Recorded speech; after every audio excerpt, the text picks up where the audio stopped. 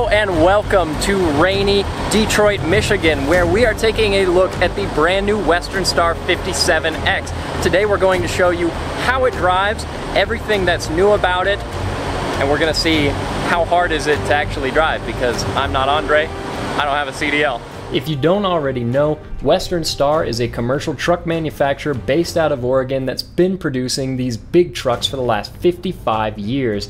And this new 57X is the replacement for their 5700XE, which is an on-highway 18-wheel semi-truck. This new model can produce as much as 2,000 pound-feet of torque and tow up to 80,000 pounds. So today we're going to drive it on a closed course.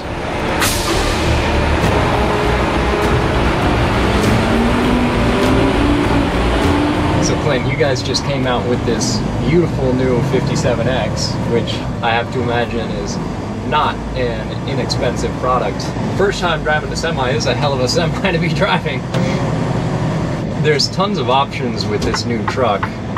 Different powertrain choices, DD13, Gen 5, DD15, Gen 5, DD16.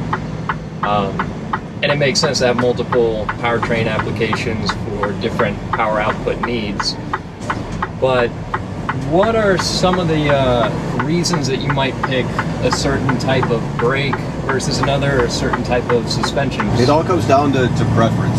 Customers have been doing this for a long time. They know what's best for their application or their business set, so we aim to have the options available to allow them the flexibility to maintain familiarity within their fleet, and that really helps with uptime and ease of service. This is pretty cool. So you said we're about 78,000 pounds loaded up right now? Yeah, we're going to be right about 78,000 pounds loaded up here. Without a commercial driver's license, I'm only able to drive this rig on Western Star's own closed course here in Michigan.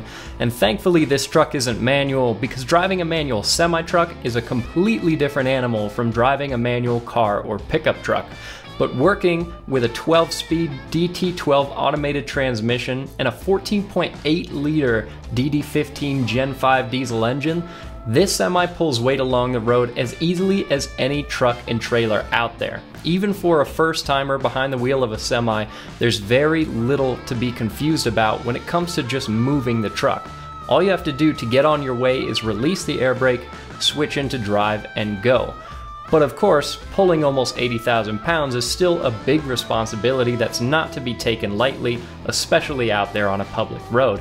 And that's where a new system of safety tech called Detroit Assurance 5 enters the room.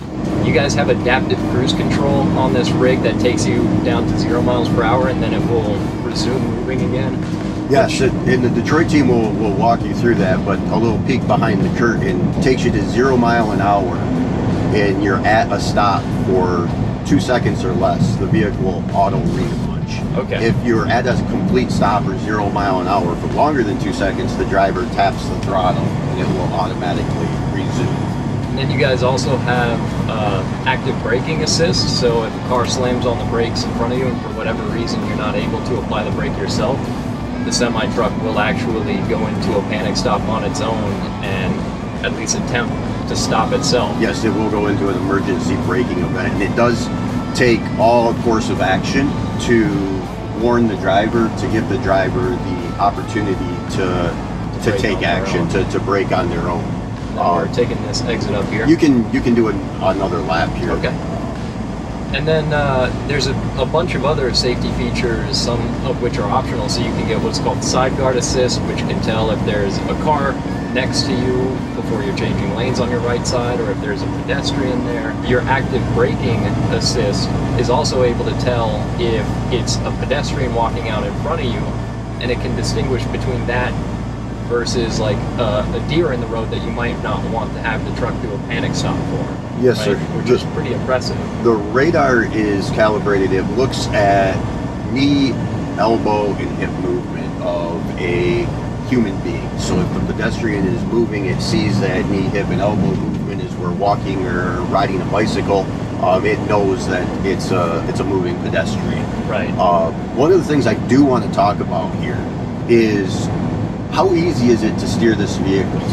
It's incredibly easy. I mean, this is my first time moving a semi-truck outside of just being in a yard, surprisingly easy to drive. So what you're experiencing is the active lane assist that is an optional feature on the vehicle. So within active lane assist, there are two sub-features, and the one that you're experiencing right now is the lane keep assist. So what you have is you have an electrical servo over a mechanical steering gear. So that's why that steering wheel moves very easy. It's very takes very little torque for you to move the steering wheel right or left or to hold those lanes. What an experience to have for the first time driving a semi-truck, because I'm sure this would just ruin me if I was to drive most any other semi-truck on the road. I don't imagine that most of them have adaptive cruise control and a lane centering system, which is just an insane thing to feel on a vehicle this size, pulling this amount of weight, and you've got it helping you stay in the lane.